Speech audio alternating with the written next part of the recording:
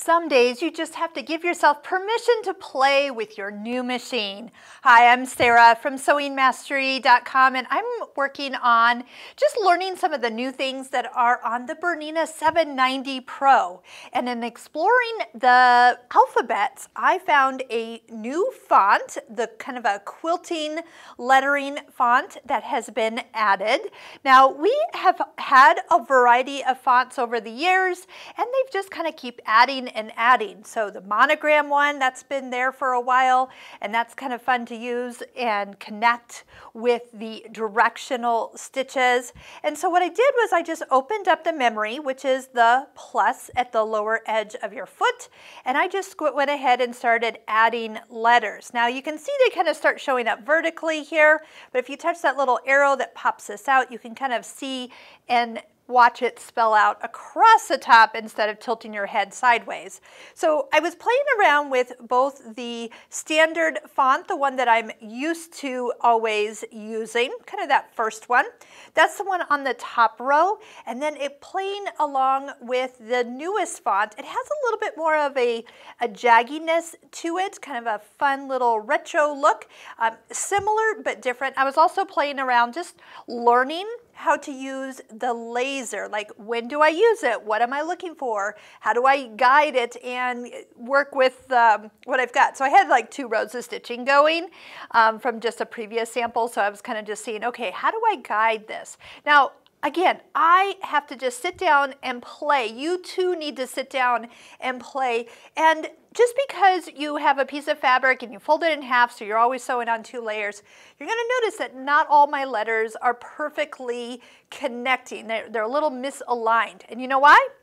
Because I didn't use any stabilizer. It's kind of a squishy type flannel, and that can kind of move around. So when we talk about making a stitch book and we talk about the importance of using 2 layers of tearaway stabilizer, this is why. So if you've always kind of wondered why your designs aren't turning out perfect or your lettering isn't perfect, it's because you don't have the right stabilizer. I was also playing around with some of the designs in there's a category called the skyline stitches. So in here, there was some fun stitches. They're mostly for like cities and fun things, but I came to the end and found that there was kind of a sewn with love and a handmade with love design. Now do keep in mind when you pick one of these, oh, I don't need to be in the memory, so let me go ahead and get out of here and close the memory down. Then when I go into the skyline stitches, it's just like picking them like normal. Yes, there's lots if you don't open them all the way up, but there's that last one. Is one thing to look at when you're looking at your decorative stitches is how long the repeat is. Well, because this is one huge repeat, it shows 128 millimeters long. So just kind of keep that in mind as you go to see, is that going to fit, or am I going to sew it out more than once and just let it end where it ends? But that does give you an idea of how big something is. But I love that they've gone ahead and just made it so all I have to do is pick it and it's ready to go. So if you ever are looking for something fun to stitch out, there is some other fun sayings for sewing themed quilt labels or whatever you want to put on there. So I hope you'll just take some time, find a fun sewing theme or name or your name or grandkids' name, and just start to play and stitch out all the fonts that are on this machine.